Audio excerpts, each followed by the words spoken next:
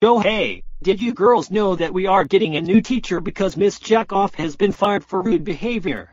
Yes, Max, we know. Now please shut up. You shut up, Phoebe. Anyway, I hope this new teacher's nice. Good morning, children. I am Mr. No Fun and I am very strict and boring. Now I would like to go over some rules.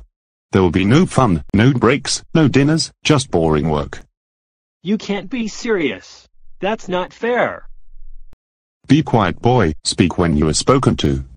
Now to start off our very boring lesson, you're all going to watch me dance to some depressing music and then we will talk about it. Okay, here we go.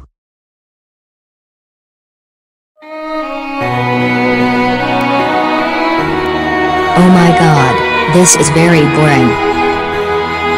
Excuse me, Mr. No Fun, but how long is this going to last? This is going to last until home time and then I will keep you all behind for 3 hours to discuss it. You can't do that.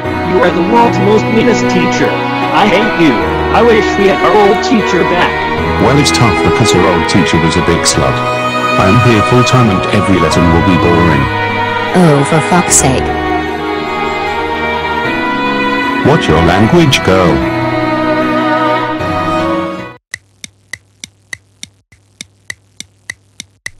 I can't believe that we have had to put up with this all day and now it's home time and we are still listening to this annoying music and watching Mr. No Fun dance to it.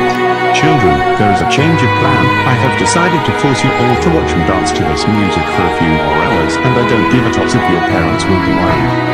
Oh fuck. Yep, Max just vomited in my face. Gross.